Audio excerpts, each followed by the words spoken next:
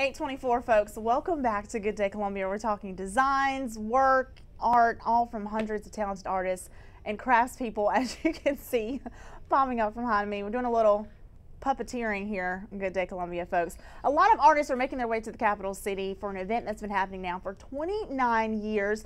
Joining me, just some of the many artists that you'll get a chance to check out at the Craftsmen Spring Classic, Lucy Moore and her daughter, Diana Moray. Thank you, ladies, for being here this morning. We have our own live studio puppet here.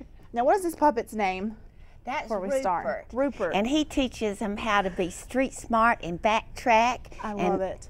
This is Melissa, this is the mate, and she teaches them how to talk softly in class and be a lady, because ladies always talk softly, and she kisses fingers and teaches children how to be sweet and not raise their voices. Now, all of these puppets, we're talking about the Craftsman's Classic has been going on, and you are a family partnership. All of these puppets you guys make. Right, we cut the patterns and make everything we sell. Wow, and I love that do all of them have like a little story? I think that's really My cute. daughter makes up all the stories. She used to do it for her child when she was in school. Now she just keeps it up. How long have y'all been traveling and doing this? This is my 46th year to go to craft shows, and I do all mostly of Clyde's shows because he is such a good guy. Wow.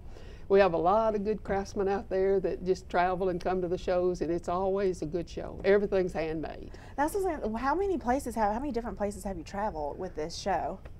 Oh, he does a lot of shows. Roanoke, Virginia, and Greensboro, where he's from, and Richmond, Virginia. Is Columbia one of your favorite stops? Oh yeah, I've been coming here almost ever since they've had this show. I've not missed many. A lot of people are excited about it. We've been talking about it a little bit on our Facebook page, getting everybody excited about it. Of course, my favorite one is the penguin. Everybody knows that I love penguins. Yeah, he gets a little hot down here. How long does it take to make one of these I puppets? have no idea, because I'll cut all of them at one time and then make all the feet. And if you did one at a time, it'd take you all day to do one. Most craftsmen are that way. This one is designed for up to 2-year-olds can work it, because the mouth's already pre-formed.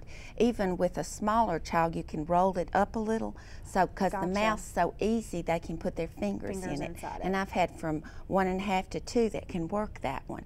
And the whole point of a puppet is to make it easy to work, so anybody can play with them. Why? I mean, why puppets? What made you guys decide to do puppets? I always started with toys, and just because I like puppets, and I think they're real educational. We did the whole alphabet in puppets, and the numbers and the shapes for one teacher. This one but I never sucks took them his to market. toes. He goes, hello.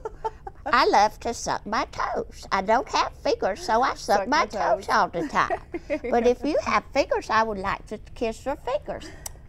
And that makes it so much better, because the taste of your toes is just terrible. Well, there you go. There you go. Now, this one's one of the highlights. Yeah, and she gets her foot in her mouth. I was just saying, if this one's garnet and black at the show, it's going to sell pretty fast, I'm sure. She stares. I tell her it's rude.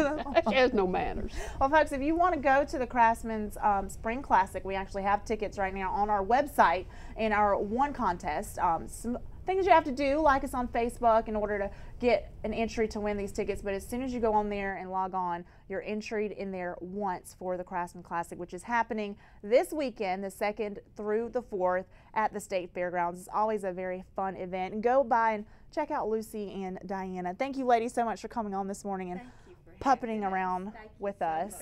And thank you for our live puppet right back here, Rupert. He was great.